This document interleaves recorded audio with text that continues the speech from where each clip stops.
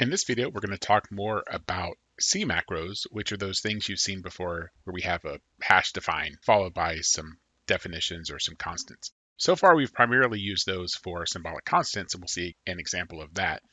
However, there's a lot more capability there. So we'll take a look at some of the things you can do. Now, I will tell you as a word of warning before we start, there's some definite trouble that you can get yourself into with C macros.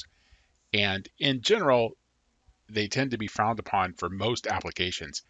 However, there are some places where they give you a very nice balance between clear code and efficiency. So the first macro we'll see is the same thing we've seen before, where we have a pound define where we are defining some sort of symbolic constant. Here we're defining the symbolic constant num to be 123. So in our code, if we use num, what happens is any occurrence of num outside of a string literal will get replaced with the characters 1, 2, 3. Now this is almost like as if we have someone go in real fast and copy 1, 2, 3 in place of every instance of num in our code. The one exception again is the string literals don't get replaced. Now a more advanced type of macro would be something that simulates what a function does. Here, notice I have this piece of code that looks like a function invocation, and then I have some code where I say what that function needs to be. So in my code, if I increment x, then that will get replaced in the code with x plus 1. Not a plus 1, but x plus 1 because x is the parameter. If instead I said increment 3, then I would see 3 plus 1 in my code. So an even more advanced example would be this increment decrement function that checks to see is something less than 0. If it is, it subtracts 1 from it. Otherwise, it adds 1 to it. So we basically are increasing the absolute value with this little pseudo function. So if I call incdec in my code, then that gets expanded to a check to see if x is less than 0. And if it is, we subtract 1. Otherwise, we add 1. Now the problem here becomes if I do something like incdec x plus plus. Here we're incrementing x, but remember, we're not just incrementing x in this case. Macros get handled by the preprocessor, which happens before the code executes. So this is a code replacement. This gets replaced with x minus minus, x plus plus less than 0, and then it says x plus plus minus 1, x plus plus plus 1. So we're incrementing x during this check, and then we increment x again when we execute one of the two cases. So hopefully you can see where that's a potential problem. And that's something you have to keep in mind. If you're using a macro function, then you need to make sure that you're just passing a single value in there so that you don't run into cases like this where you're doing code multiple times.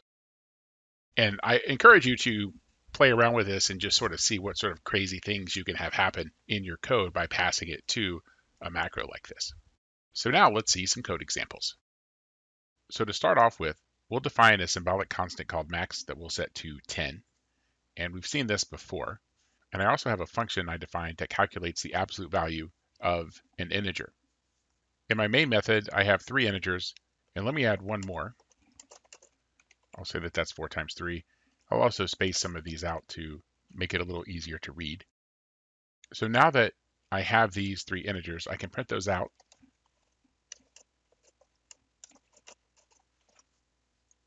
And then my program will exit. So let's compile the source code and run it. And you can see that it prints out the values that you would expect for those integers. Now there's a GCC flag -E that'll actually preprocess our code but not compile it. So if I do that, I get a bunch of junk because it's pulling in this header file. But notice everywhere I use max in my source code, the characters max gets replaced with 10 by the preprocessor. So max doesn't actually appear in this code, only the value that max is defined as. Now the preprocessor has some more capabilities, and I can actually define some things that look a lot like functions using the preprocessor. So if I define triple, so notice this looks like a function declaration and there's a parameter, and then I can say a times 3. So now anywhere it sees triple a, it'll replace that with a times 3. However, a is a parameter, so it'll actually replace this a with whatever the parameter is. So let me change this to triple 3. So notice this looks just like a function call, And if I hover over in VS Code, you can see that it tells me that that expands to 3 times 3. And just to make that distinctive and to have it match what we did before, I'll make that 444. So you can see that that'll expand to 4 times 3. So let me run the preprocessor again. And notice all of this defined stuff is gone. All the comments are gone because the comments don't affect the compilation. And these preprocessor macros get replaced before compilation. So you can see here, max is replaced by 10. And 444 is replaced by 4 times 3. 4 is our parameter, so A gets replaced with 4, and then 444 gets replaced with 4 times 3. So let's compile and run this, and you can see we get the same result we had before. So let's run our absolute value function and see how that works. And we'll say absolute value of, let's do J first, and then let's do K next. And I need to add those parameters. And let's see what that gives us. Okay, and just as you would expect, the absolute value of 10 and negative 10, those are both 10. Now notice, if I print everything out again, you'll notice those functions don't change the values, and that's good. We wouldn't want that to happen. So now, let's take this function and replace it with a macro.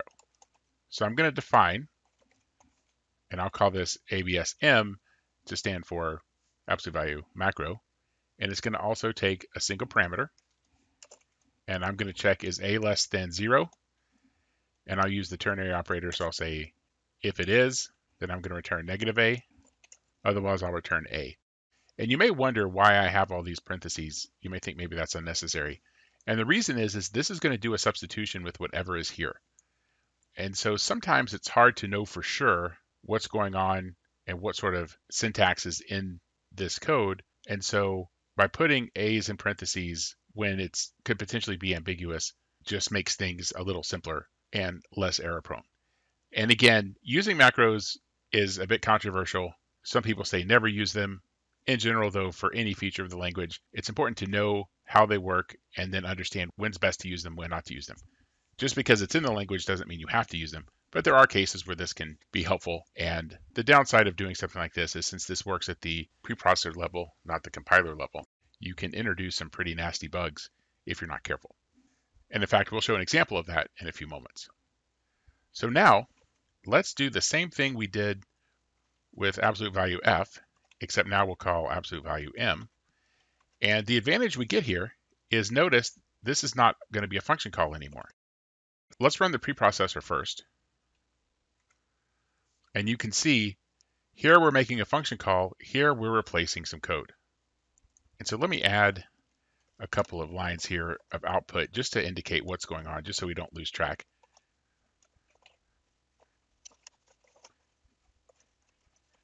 Okay, that should cover it. It looks like we're ready to test this. So let's run. Actually, we just ran the preprocessor again. But again, notice here we're making a function call, here we're not. So we don't have the overhead of making that actual function call. So let's take off the -e parameter and let's run.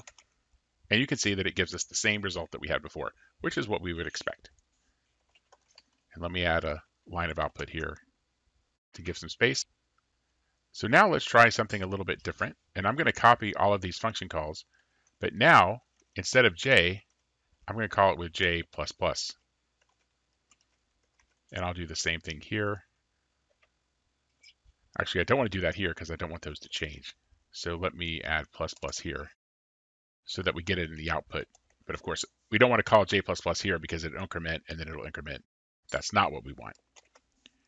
Okay, so here you can see we're going to call the same functions we did before, but now we're going to pass J++. And you'll notice we get some warnings here, but no error. So let me just run this and see what happens. So here, notice the result. Now, this may seem a little weird to you because this says 11++, this says -9++, but then when you look at the absolute values, it's 10 in both cases. The reason for this is when you say ++, this expression evaluates to the original value of J, then it increments J. So let's change this to a prefix, because then we're going to get a little better result. And by making that a prefix, what's going on is now I'm saying that I want to increment and then return the incremented value as the result of the expression. So now let's compile and run. This should look a little bit better. The absolute value of 11 is 11, negative 9 is negative 9, and notice j is 11, k is negative 9. And of course, m and n we haven't messed with at all here. But notice when we use the macro, first off, we didn't actually do that twice. So let's fix that. So ignore these first two plus symbols. Now notice here, j was 11, but here it says 13, and this is 7. So from this step to this step, j incremented by 1. From this step to this step, j incremented by 2.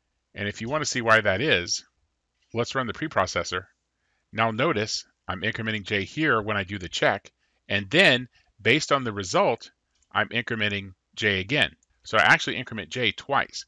That's almost for sure not what I'm thinking here when I increment j. I probably just want to increment j once and then check that absolute value. And so this is something you have to be aware of. Whatever this parameter is going to show up 3 times everywhere that a appears in my original definition. So just something to keep in mind with macros. That's one of the things that can get you in trouble. So again, I'm not going to say that you should never use them. There are cases where they're helpful, but you should always make sure that when you're using them, that you're using them in the correct way possible, that you're aware of what some of the pitfalls are so that you can avoid those. And C and C++ also now both have capabilities to inline functions, which is just a way of telling the compiler that you can take this function and in assembly code basically do this idea here where you're expanding it out. But again, it's a little safer in this case because you're not doing essentially the code copy and paste into the definition like you do with a macro. So that's a quick introduction to macros and function calls, and we'll actually see some more examples of using the preprocessor in a later video.